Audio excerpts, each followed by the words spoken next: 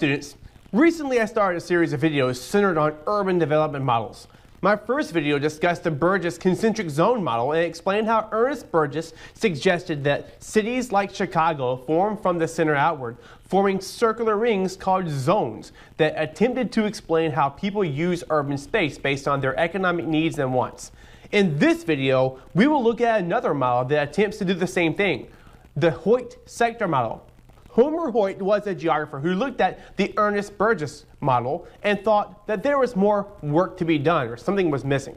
He believed that the ring-type zones shown in the Burgess model was too simplistic and failed to adequately capture the why of where related to how people truly used urban space.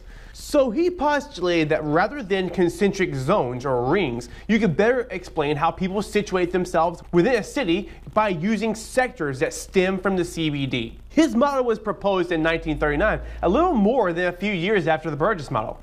Here's how it worked. The city center, or the CBD, is where there is virtually no residents, and industrial jobs existed within or nearby. In older cities, the central business district was usually the oldest part of those cities.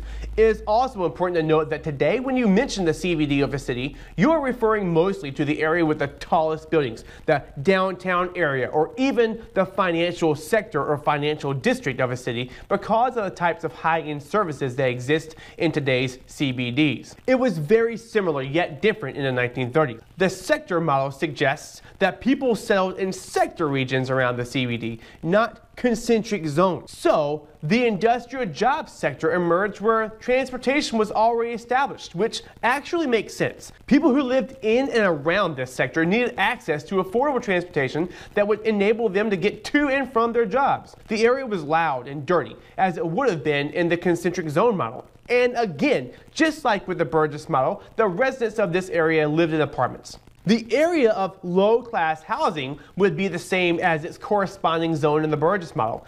These would be older, poorer houses in close proximity to their industrial job. Because of the space used in the nature of the expansion of the cities, middle-class dwellings emerged between these regions in sectors of their own, rather than as circles around these areas. The middle-class residents of these sectors lived in suburbs, and finally, the high-class residential sector stemmed outward from the CBD, but extended everywhere from right next to the CBD, all the way onto the outskirts of the city. This model, like the Burgess model, has many limitations. Like with any model, it is not expected to deal in absolutes.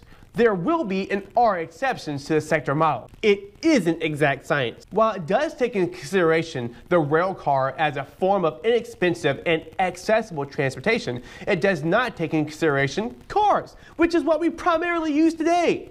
The model doesn't take into account topography such as elevations and bodies of water. It also assumes that all people will live where they do based entirely upon economic advantage, which is not always the case.